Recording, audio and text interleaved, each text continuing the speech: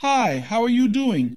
I'm Fernando. Welcome to Host2B Academy. Today I'll show you how to remove the sold out button in Shopify. First, access the Shopify dashboard. On the left, click Online Store. The Themes page opens. Find your theme. Click the three-dot button. A menu appears. Click Edit Code. The Theme Files page opens. In the filter, search for base.cs. You'll see a file named base.cs. Click it to open the store's style script. This contains all our store's appearance code. We'll scroll this script to the very bottom, so just go all the way down. At the last line, which is blank, we'll hit Enter to add a new line. Next, we'll access host2b.net. The link is in the description and you'll find the code we'll use there. Just click the button to copy the code, then go back to Shopify and paste it in the blank line we left. After pasting, look for the Save button in the upper right corner. Click it